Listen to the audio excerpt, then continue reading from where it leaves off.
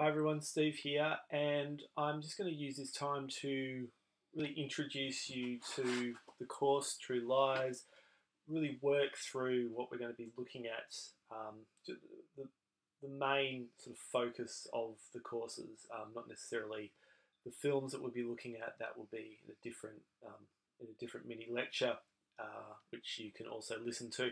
This is really just to set up the particular themes of the course in True Lies documentary studies. The thing to be aware of right from the start is you're not going to end this course an expert on documentary filmmaking or documentary films. That would be an impossible ask over just 12 weeks that we have together. It's really about setting up some particular ideas of documentary filmmaking, really around this theme of ethics and ethical documentary films that I'm really interested in. And what I'm hoping you will do for sort of following this course and outside of this course is start to think a little more critically about the films that you're watching, and certainly the documentaries that you're watching, and really questioning actually what's going on screen. Why is the film being composed in a particular way and constructed in a particular way to persuade you of a particular argument?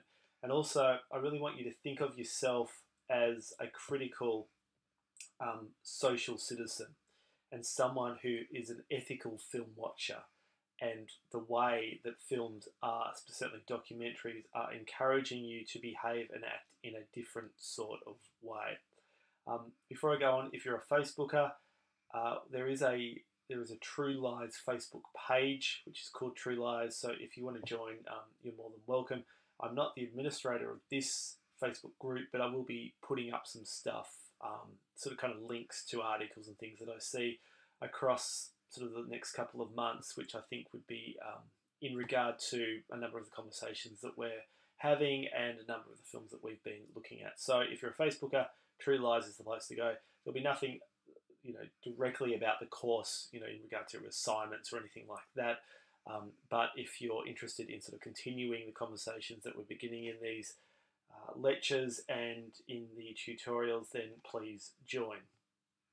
Okay, I'm really interested in this whole idea of, well, just the name of the course, True Lies. Like, what does that actually mean? It's a bit of a paradox. What is a true lie? And the fact is that True Lies, in a way, sets up really nicely what we wanted to do with this course, where we're looking at every documentary as a sense of storytelling, as a sense of history telling, as a sense of placing you in a particular context. But at the same time, the film is manipulating you to think in a certain way. It's manipulating the social actors being real people who would appear in a documentary. So they're still real people, but they're actually playing a certain role, and they're referred to in documentary studies as social actors. So I'm really interested in these ideas of the truth and the lie that's at work in every documentary, and why facts are suppressed in the ways that they are. And despite the documentaries having a social role and a social responsibility, they're by and large entertainment devices, and they're there to entertain and to compel you and to bring you into their narrative. So that's what a documentary is trying to do. It's trying to tell you the truth of a story. It's trying to tell you an accurate depiction of the story, as accurate as would be seen by the filmmaker, but at the same time, it's trying to educate you and entertain you, which is, two kind of paradoxes that a film is also trying to educate and entertain. So the course is really interested in the themes of truth, lies, and ethics, and how ethics kind of sits between truth and lies. So the aims of the course is to promote an understanding and awareness of the definitions of ethics. How do we actually define cinema ethics? In your other courses that you're doing across your university degree, you might be looking at ethics, but you might be looking at ethics from a journalistic point of view or a writerly point of view. But it's very, very hard to define ethics that are appearing on the screen and actually what's going on the screen. And cinema has a particular way of thinking about ethics and dealing with ethics, and that's something that I'm really interested in looking at. Persuasive techniques. Persuasive techniques is the filmmaker using to convince you of a particular way of thinking of this subject? And also, what is the relationship between the producer, those who are making the film, the text, the film that is made, and the audience? Right? The audience, you're never a passive consumer as an audience member. You're always there, asked to engage in the film in a particular way. If you've seen Making a Murderer, which was on Netflix last year, which was about someone who was accused of a crime and is in jail for a crime, and the film was trying to convince you that this person is innocent of the crime. They suppressed particular facts. They did things to convince you of that. But as an audience member, they were encouraging you to really begin a groundswell to try and force a new trial for this person. Something like the podcast Serial was doing a very similar thing. And a new trial has actually been announced based on that because of the audience response. The outcomes. To produce a comparative analysis of different types of ethical documentary, right? What we're really interested is looking at all of the films across this course. So we may play a film one week, but that's not the only time we're going to be talking about that film. We will be returning to that film across the course. And it's really important that you watch all of the films, that you come to all of the screenings, that you engage with all the screenings. I'm really interested in how you are responding to the film in a cinema situation and how other students are responding to that. You watch a film differently when you're in the company of others. You may not think you do, but you do. And you have a deeper, richer understanding of that. Another outcome is to provide a critical reading of documentary techniques. How do we actually understand and define particular techniques that a documentary filmmaker is using, and the way that they're borrowing from fiction filmmaking as much as the own sort of canon of the documentary genre. And also, I'm looking at to apply documentary films to a broader social and commercial context. And what I'm interested in that is the way that you can take particular ideas and themes and arguments and social situations and political ideologies and apply them to things beyond just the films themselves. These films are speaking to you as social citizens. They're speaking to you as members of a democratic society, and they're asking you to behave and respond in a particular way. So Bill Nichols is someone that we'll keep referring to across the course. Bill Nichols is extremely influential in documentary studies, in documentary teaching, and also I would argue he's had a huge impact in just the way that documentary filmmakers are actually constructing their own films. He has come up with 5 different modes of documentary. Now, although these modes are very important and they're sort of very accurate, the way that he breaks down these 5 modes, even Bill Nichols now is questioning the modes, because what happened traditionally was that each film was applied to one particular mode, like this is a reflexive documentary or this is an observational documentary. But the fact is, and what I'm really wanting to question, is that a film could incorporate 2 or 3 or 4 different modes from Bill Nichols' sort of definitions here. So it doesn't have to be as prescriptive as just being applied to one mode. And I'll be talking more about that when we're in the weeks when we're actually unpacking Bill Nichols' modes. These modes are important to understand and to be able to define. You'll be asked in the assessments 2 and 3 to actually be referring to these modes and thinking about these modes. But just so we're clear, I'm really interested in you as challenging these modes as much as applying them in a sort of traditional sense or faithful sense to the films that we'll be discussing. So the focus is documentary and ethics, and I'm really interested in the relationship of the filmmaker to the participants, so the concept of consent. when does a social actor give consent to the filmmaker? Right, the relationship of the filmmaker to the film. So the copyright, the issues of copyright, the way that a filmmaker comes in and tells the story of someone, the true story, and exposes them in a particular way. Yet the documentary filmmaker has no responsibility beyond their own moral agenda. They can exploit the subject however they want. And a lot of the time, the social actor doesn't even profit on a financial sense from the film. Even the documentaries where, and a very, an individual of a community who has no celebrity becomes a huge social celebrity because of it, but they don't profit financially from the film. And I'm really interested in questions around ethics and copyright and the responsibility of the filmmaker when they are benefiting from the subject and their career is benefiting from the subject.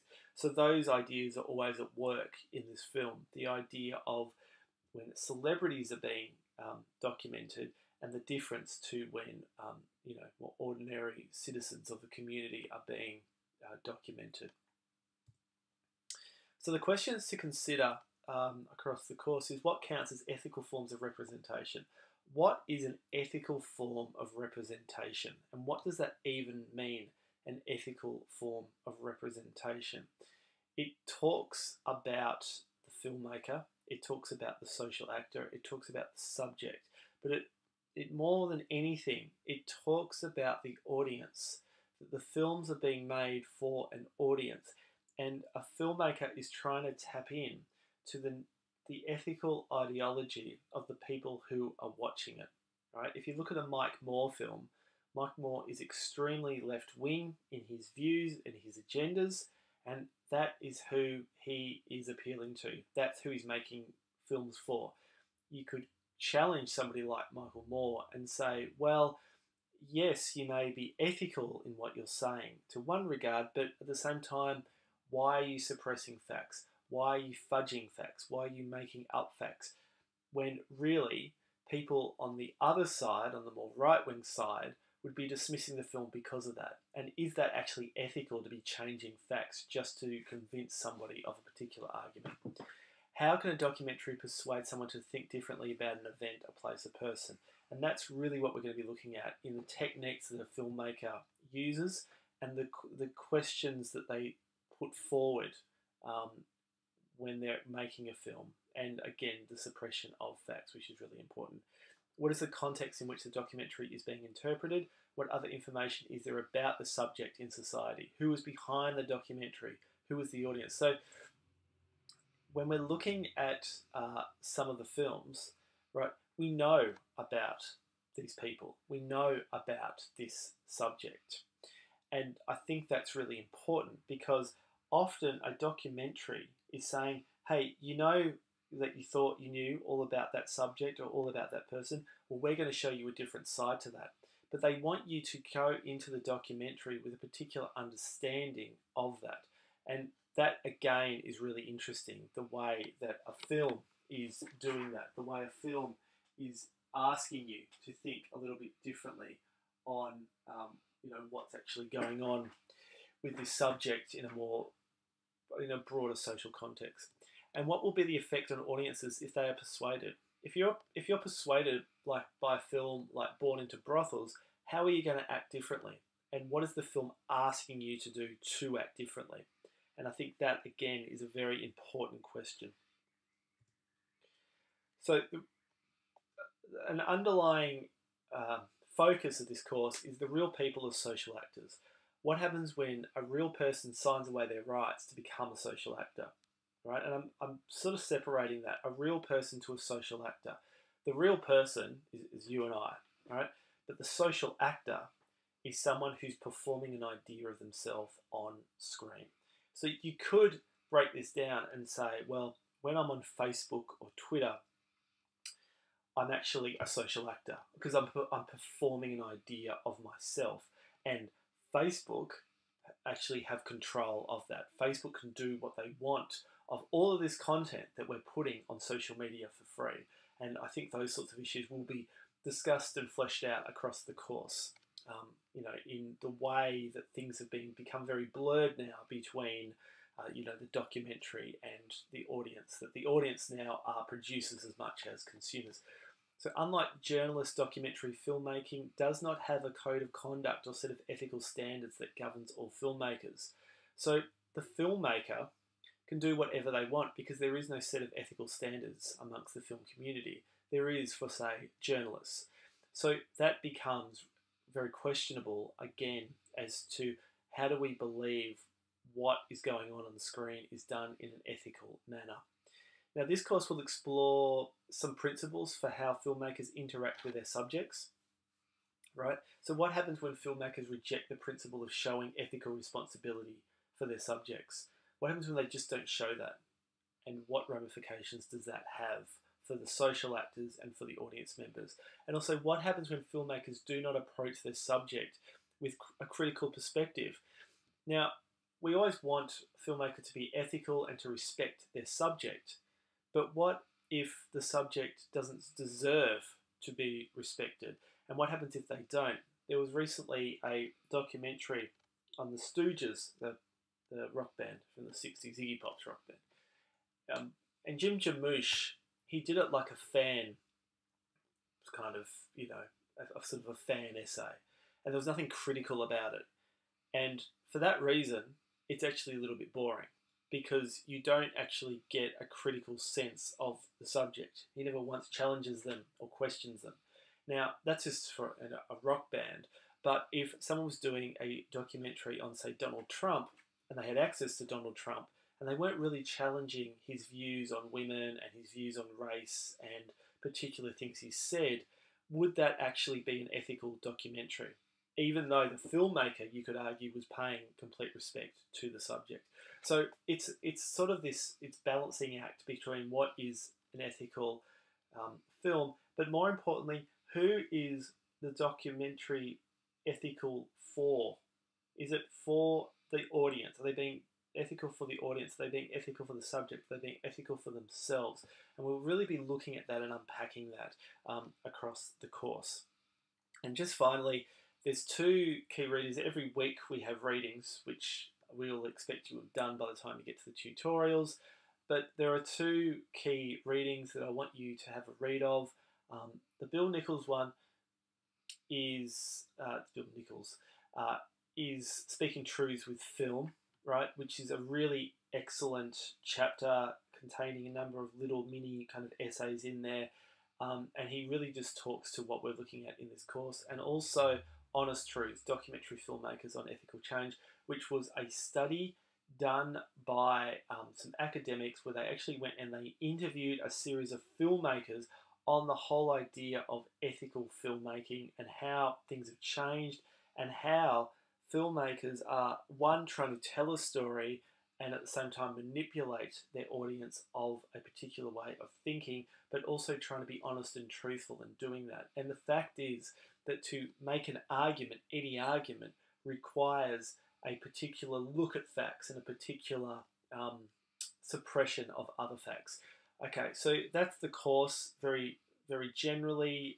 So we'll be looking at a whole bunch of different things, but mostly it's really about ethical filmmaking. What does ethics actually mean? How do we represent that? And the responsibility that the filmmaker has to the social actor, and also what role the audience member has within all of this. Okay, thanks for that. Speak to you soon.